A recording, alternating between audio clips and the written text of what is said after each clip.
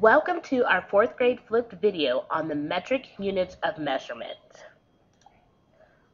Let's start about how we use what units of measurement we use for measuring length or distance.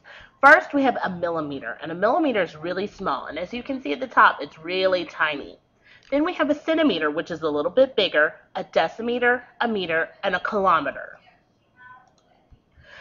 Measuring volume and capacity, with those, you're going to use a milliliter and a liter. And measuring weight and mass, you're going to use a milligram, a gram, and a kilogram. Let's go over some benchmark measurements for measuring length or distance. A centimeter. That's about the distance but across the tip of a finger. And as you can see, we have a picture of that, and that's about 1 centimeter. Again, everybody's body is different, but if you ever want to know what a centimeter is, look at your index finger and look at how wide across it is, and that would be a centimeter. Next, we have a millimeter. Well, 10 millimeters equal 1 centimeter. So, if a centimeter is the distance across the tip of your finger, a millimeter is about across the tip of your nail, because it's way smaller, because you need 10 of them to make 1 centimeter. So, millimeter is smaller than a centimeter. Then we have a decimeter, and the decimeter, if you open up your hand, the distance across your palm from one end to the other is about a decimeter. And there are 10 centimeters in 1 decimeter. When you think about the word decimeter, it has deci in it, which means 10. Meter. If you look, a meter is, remember whenever we talked about how long a yard is? Well, a yard is from your fist to your shoulder. Well, a meter is from your fist to your shoulder and a little bit more. So that would be 1 meter. And 10 decimeters equal a meter, and 100 centimeters equal a meter. And if you're measuring length or distance and you want to do kilometers, 1,000 meters is 1 kilometer. And to do a kilometer, it's about walking from our school to Culver's.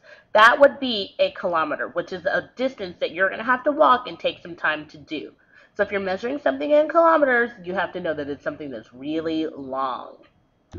Okay, if you look at this picture right here, we actually have a yardstick, which is down here, and a meter stick, which is up here. If you look at the yardstick, it's 36 inches. And if you look at a meter, it's 39 and a little bit more. So I want you to know that a meter is just a little bit longer than a yard. And if you look at this comparison, it shows you that. So let's review our benchmarks for length. A centimeter, about the length across the tip of your finger. A decimeter across your palm. A meter is from your fist past your shoulder a little bit more. And a kilometer, you're going to have to go for a nice walk for that one. Let's talk about our benchmarks for capacity. A milliliter is really tiny. And so when you look at that, this is a dropper. And anytime you've had a dropper, either for eye drops or for medicine, that's a milliliter. So that's something that's really small. Then you have a liter, and if you've ever seen one of these soda bottles or something like that, that would be a liter.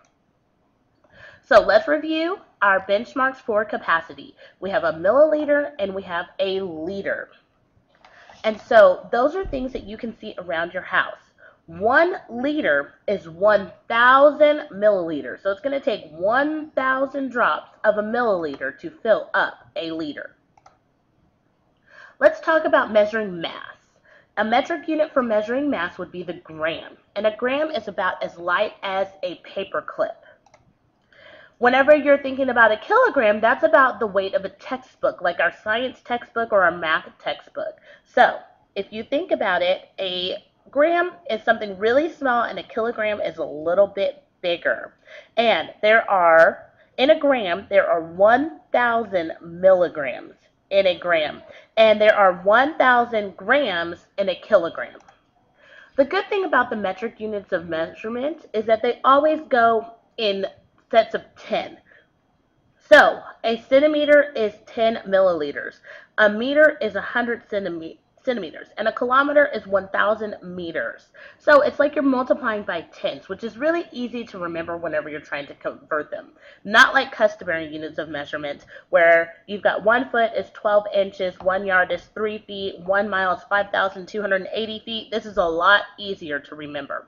And most of the world uses the metric units of measurement. We're one of the few countries that continue to use the customary units of measurement. Okay, let's go to converting units of measurement. This is so much easier because everything is in groups of hundreds, tens, or thousands, so it makes converting a whole lot easier. Let's start with, I have 5 kilometers. So, if I have 5 kilometers, how many meters are in 1 kilometer? I'm going to give you a second to think about that. And did you get it? It's 1,000. So all I have to do is take 5 times 1,000, which 5 times 1 is 5, and then all I do is add the zeros on the end. So 5 kilometers is 5,000 meters. Now I'm going to go from meters to centimeters. Do you remember how many centimeters are in a meter? It's 100. So, if you look, I'm going to take 6 times 100, and that's going to give me 600. So there are 600 centimeters in 1 meter. Now I'm going to drop down to millimeters. How many millimeters are in a centimeter? And if you remember, that would be 10. So there are 10 millimeters in every centimeter. So I'm going to take 2, multiply that by 10, and that is going to give me 20. So there are 20 millimeters in every centimeter. And if you look, each one of these goes up by 10. So if you take 10 times 10, that's 100. So, and then if I go from centimeters up to meters, that's times 10 again, which is 1,000. So really it's jumping up and multiplying by 10 every time you go up to a larger unit of measurement. So that's why customary units are so much easier. Okay, let's go backwards. Remember, fly to horse, divide of course. If I'm going from meters to kilometers, I'm going to take 5,000 and I'm going to divide that by 10. So I know that for every, I'm sorry, not by 10, I'm going to do it by 100.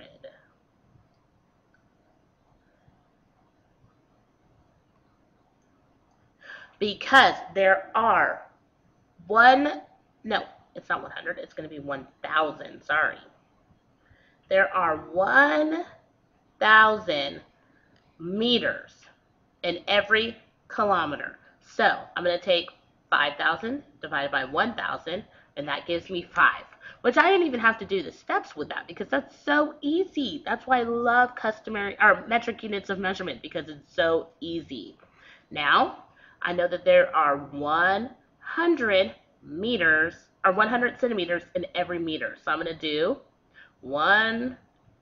600 divided by 100, and that gives me 6. So that would be fly to horse, divide of course, centimeters to meters. There are 6 meters for every 600 centimeters. Then this is going to be by 10. So I'm going to take 80 and divide it by 10. So 10 goes into 88 times. So these conversions are super easy whenever you're doing them. Just remember, everything goes by tens. It's going up by tens or down by tens. And so it's super easy whenever you're doing the multiplication and division, unlike customary units of measurement.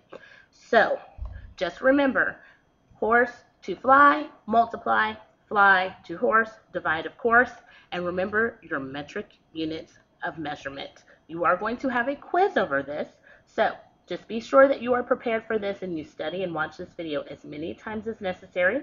And if you have any questions, feel free to call myself or Mrs. Drake, and we will gladly go over this again with you.